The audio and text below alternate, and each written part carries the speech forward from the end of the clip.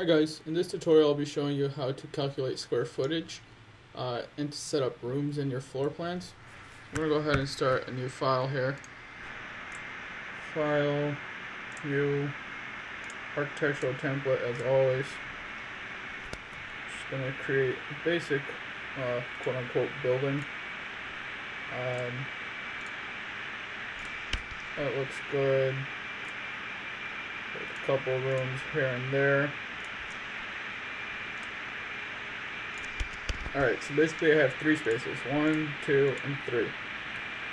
Now, to calculate square footage, you don't have to start, dimensioning things and then subtracting the thickness of the wall and multiplying by that number. Revit is really nice and really convenient in calculating square footage for you. So what you do is you define it as a room, and then within the properties of that room, you're going to see all the information that you need to know. So make sure you're under the architecture tab, and then on the upper right over here, I guess you could call it the upper right, you're going to see the room button. Go ahead and select that, and then just drag it over your room area.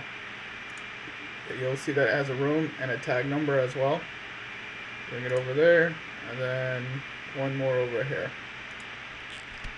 So now when you select room 1, you'll see that it's got an area of 1,357.78 square feet.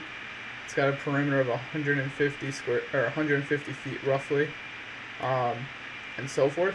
You can change the name of the room, doghouse.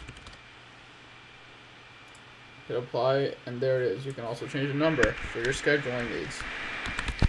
Hit enter, or apply, sorry, and that'll also do it. What gets funky is when you start moving walls after you've established your room. Like say I wanted to make it a half wall, all of a sudden it gives you this warning here, basically just saying that the borders of the room have now been changed to a point where it's merging with another room. So you can choose whether you want to delete the rooms, delete one room, etc. If you delete one room, Revit automatically extends the other room in order to, make sure that everything is counted. Now room 2 has a total of 3,411 square feet.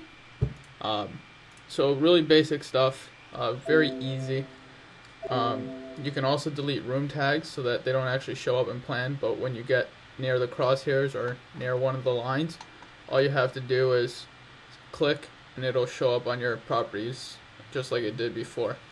Again, very easy, very simple.